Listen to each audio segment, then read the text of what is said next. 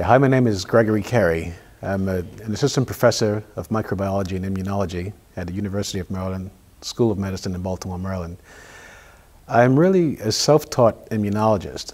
I come from a background of biochemistry, and I was fascinated by the field of immunology, and I had one of the greatest mentors to introduce me to this field, and his name is Dr. David Scott.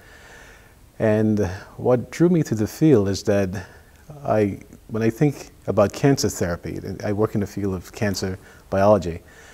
When I think of cancer therapy, I think the best and absolute treatment for cancer would eventually or essentially be getting the immune system to see cancer as a threat and to actually target that threat and eliminate it. So that's one of the things that actually interests me in immunology, in the field of immunology, and primarily from a cancer therapy or immunotherapy point of view.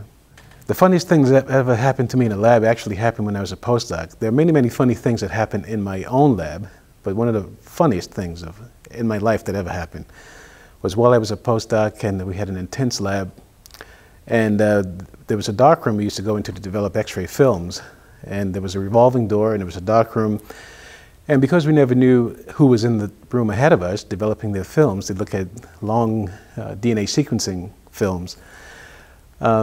We didn't know who was inside. We would essentially turn the door and kind of feel ourselves, or feel our way around once we got inside the dark rooms. And there was kind of a gag culture to it. Some of the postdocs, sometimes you'd be feeling around in the dark and someone would hold your hand after they stuck it under the cold water, grab you and then flick the light on and say, "Boo!" And so this is, you know, an ongoing problem, or I guess a funny thing that we did. So one day it was my turn to actually gag someone. So I was inside developing a film. I heard the revolving door start up, and I thought now is my chance to get someone back.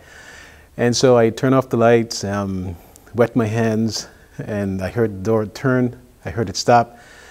And just where I knew the light switch was, or the red light was, I just got ready to put my hand there, and I grabbed the person's hand and I said, "Boo!"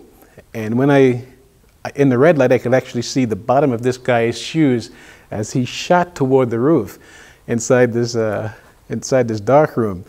And it was funny until I realized it was actually our boss. so that was one of the funniest moments, and funniest and saddest moments maybe, because we all got called into his office and he spoke to us like we were 2-year-olds for about a half hour. Not to play on the job, safety, ruining experiments, behaving like children even though we were grown men, and we all had young children at that point in time, all the postdocs did anyway. So that was the absolute funniest thing that ever happened in the lab, well, as far as I'm concerned. The best time in my professional life is absolutely this moment right here, right now. It's been a struggle, and I think it's actually the struggle that's made my character the way it is. I've had great times, I've had disappointing times, but all of those times have actually come together to help me understand science and its challenges better, to appreciate what I'm doing, being a little bit more secure in what I'm doing, not necessarily in funding. That actually helps me to help others who are coming into science, or coming into the profession, coming into the business more or less. I see the landscape a lot better than I did when I was very young and maybe overambitious at points in time. But I think actually having a good network of colleagues and mentors and friends and people who are almost like family, knowing what the opportunities are, being able to listen really carefully to where young scientists are right now, and being able to guide them with good quality information and good quality directions, or things that actually have been tested and tried and that actually work, that makes me feel really good about what I'm doing. So I think right now is actually absolutely the best time in my entire career. I am a member of AAI, and I've been a member of many different societies, but this is the one I've actually probably been most committed to. And the reason I'm so committed to AAI is because of the strong mentors that I've actually had inside the society.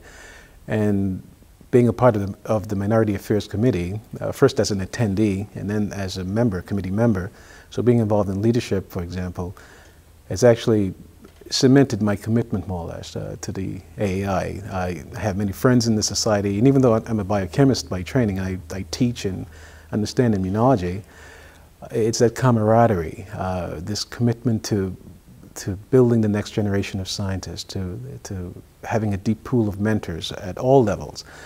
The intimacy of the group, these are all factors that actually have attracted me to AAI and have actually kept me committed to AAI. I'm involved here. I'm not just an attendee at a meeting. I'm involved in things. My opinion is valuable. My guidance is valuable.